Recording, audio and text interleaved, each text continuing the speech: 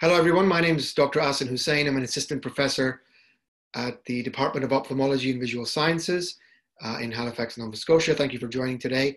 Today, I shall be talking about eyelid retraction and really focusing on upper eyelid retraction. So the first thing to mention about eyelid retraction is that it must not be confused with eyelid entropion or ectropion. Those are cases I've discussed previously. And that is when you have a lid margin rotation or rotation of the meibomian gland orifices. Eyelid retraction denotes a vertical movement of the eyelid, resulting usually in scleral show. So I'll be talking to you about, first of all, etiology, and then briefly epidemiology, history, how the patient presents, clinical features, testing, and then management. So, the causes of eyelid retraction, well, usually this is caused by a vertical shortening of the skin, either through acute inflammatory changes or chronic changes from sun exposure or long-standing inflammation. It can also occur, however, due to contraction of the conjunctiva through inflammation or surgery. Usually with the posterior lamella, if that occurs, you get an actual rotation of the lid. And with the anterior lamella, if that happens, you get an ectropion of the eyelid, but they can also be causes of lid retraction. The other causes are changes to the orbital septum, which can occur through surgery or trauma. But the commonest three sort of categories of causes of upper lid retraction are neuromuscular, mechanical, and congenital. So I'll just go to congenital first, of course.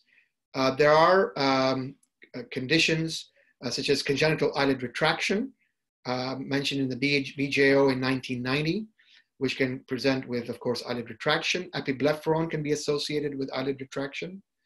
There is a condition called preterm infant transient conjugate downward gaze with upper eyelid retraction, quite a mouthful. I'm hoping that won't come up in your exams. More common causes are neuromuscular, and the most common in those are definitely Graves' orbitopathy or thyroid eye disease. And we think the reason that happens is because of multifactorial causes such as sympathetic effects on Muller's muscle, inflammation of the retractors, and fibrosis and overaction of the levator and superior rectus muscles as well. There are other non-thyroid causes of upper eyelid retraction, such as sarcoidosis.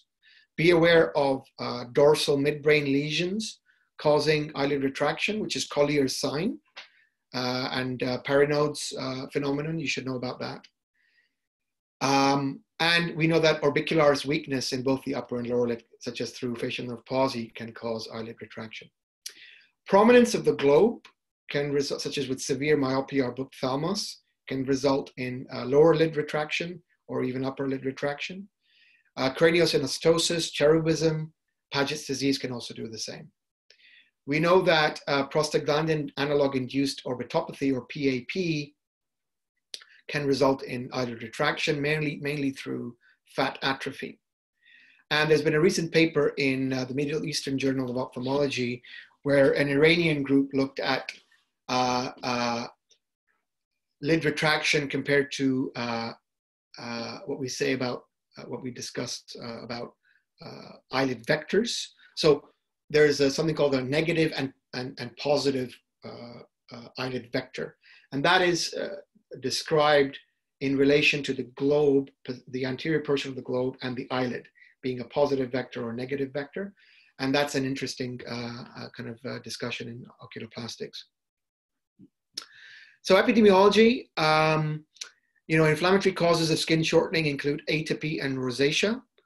Periorbital dermatitis are less likely to cause retraction, but that can occur. Be aware of congenital skin conditions like scleroderma and ichthyosis, which can be quite difficult to manage.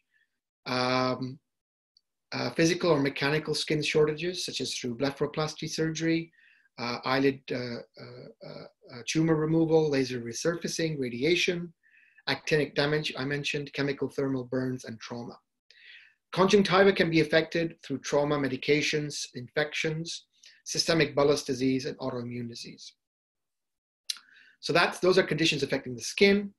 Middle lamella, again, those sort of categories of trauma, medication-induced infections, and autoimmune conditions can all cause middle lamella shortages. How does the patient present? Well, the speed of onset is helpful because acute onset usually resolves with medical management, such as inflammatory causes may resolve with some topical treatment or some steroid creams or involvement of your dermatology colleagues. You may want to ask about, you definitely should ask about atopy and a history of eczema or dermatitis. You should ask about any cosmetic surgery, including chemical peels, laser resurfacing, any history of trauma or facial surgery. Sun exposure, always very important to ask about. Skin neoplasms or surgery for those. Any history of congenital lid surgery. Any history of contact lens wear, Stevens-Johnson syndrome, mucous membrane pemphigoid. And with mucous membrane pemphigoid, the patient may have very subtle findings such as ankyloblepharon or symblepharon, but also they may have oral disease. It's worth asking patients about whether they've had oral surgery or oral treatment for conditions, which in fact may be underlying MMP. In fact, I've had to refer some patients for biopsies through their oral surgeons or dentists to help guide their diagnosis. And of course, history of thyroid eye disease, if it's active or in its sort of burnt out stages, if they're using topical medications such as prostaglandin analog drops. So what do you see clinically? Well, here's some examples. The top picture is a patient with upper lid retraction on the right side. So there you can see some scleral show. There's some, in this lady, she had actual corneal changes because of exposure and she needed surgical intervention fairly quickly. The skin itself may show stigmata of rosacea. You may see meibomian gland dysfunction, blepharitis, eyelid margin keratinization. You may see actual scars on the eyelids from surgery. Look for symblephara, like I said to you. Look for blunting of the fornices and signs of trachoma, such as superior tarsal involvement and Art's line, which I'll let you look up. Look for other signs of stigmata or signs of thyroid eye disease. In this lady, she had proptosis. She had evidence of inflammation over the extraocular muscles. Look for, obviously, corneal signs, leg ophthalmos, and lid malposition in terms of coexistent rotation of the lid margin. So the lower patient, he has a slight lower lid ectropion, but really he's here for surgery for his lower eyelid retraction, which is in his case is due to mid-face descent and also a prominence of his globe somewhat, giving him a positive vector there. Giving him a negative vector whereby you can see inferior scleral show on both sides. So in terms of testing, put your patients through serology testing if you are thinking about thyroid eye disease. You may want to biopsy the conjunctiva or skin if you feel that there is a problem with that. You then want to do testing for, like I mentioned in my earlier case about lid malposition, do a forced traction test. Is there resistance to pulling the lid away from the eyelid, from the globe? That might indicate scarring. Is there, as this patient on the lower picture shows you, his lid retraction actually worsens on upgaze. And that seems to indicate that he also has an anterior lamellar deficiency, which should be corrected at the time of surgery. These patients sometimes also have a volume deficiency, needing either placement of a graft or transfers of fat sometimes to improve their midface. You can do a snapback, you can do a lower lid distraction test. So risk factors in these patients, well, actinic sun damage is definitely a risk factor, atopy, history of atopy, rosacea, periorbital dermatitis, and be aware, of course, patients who are in areas endemic for trachoma, that is a significant risk factor for developing lid retraction. Differential diagnosis, always think about all the deficiencies of the lamella that can occur, the anterior, middle, posterior. Think about other causes such as Graves' disease, orbital inflammation, dorsal midbrain lesions, mechanical effects of the globe, and congenital causes. In terms of management, you know, that will of course be determined by the underlying cause. So if it is atopy or rosacea, you may want to use systemic treatment or topical treatment of some sort. Even oral treatment with doxycycline can be used for rosacea, of course, and secondary anterior lamellar deficiency. Ichthyosis, tazarotene cream can be useful. But in terms of surgery for ichthyosis, patients usually need to have repeated skin grafts, but eventually you can think about spacers such as fillers, which can be injected and improve the lid position. And that has been described in multiple papers. In these patients, you want to treat any signs of active conjunctival inflammation with topical treatment. With Graves' upper eyelid retraction, such as lady in the upper picture, you can consider injection of triamcinolone subconjunctivally, and that has been used. You can consider onabotulinum toxin, but be aware that you may actually give the patient a ptosis. And some people have benefited from hyaluronic acid fillers, as I mentioned, for improving upper and lower lid retraction. When it comes to surgery, it's really determinant on the cause, but of course, whether you're dealing with the upper versus the lower lid, how bad the retraction is, how long it has been since the problem started, whether they've had previous surgery, and what the patient wants, whether they want to have, whether they're happy to have more invasive surgery. There are many variables involved.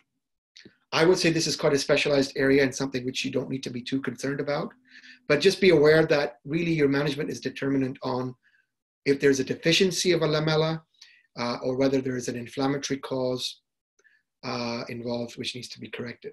So really, first of all, assess if it's the anterior or posterior lamella. If it's the posterior lamella, you may well need a spacer graft, such as hard palate graft or a mucous membrane graft from the mouth, for example. If it's the upper eyelid, if it's severe upper lid retraction caused by anterior lamellar deficiency, you may need to do a skin graft.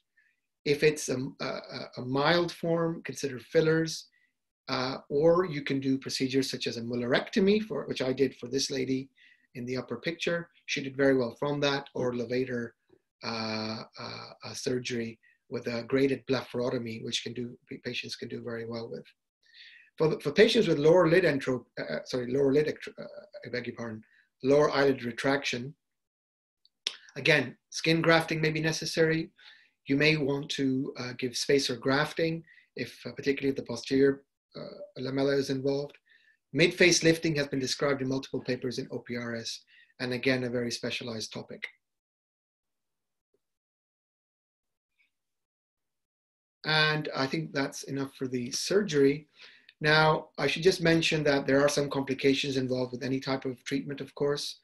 Be aware that if you're using topical steroids to the skin, you have to be monitoring them for raised IOP and developing of cataracts. You should counsel your patients about that. If you're going to put a patient on tetracycline products, be aware of tooth discoloration in the unborn fetus, photosensitivity, and GI upsets. Patients with MMP, mucous membrane pemphigoids, you should co-manage with your rheumatologist or oncologist. And these patients usually do very well, but particularly with lower lid retraction, you may have to counsel them that they may need more than one procedure to give them the result that they're looking for. And of course, the indication for surgery is usually keratopathy, which I'm sure you're well aware of, but cosmetic concerns can be a fair argument for surgery as well. Okay, that's the end of that case.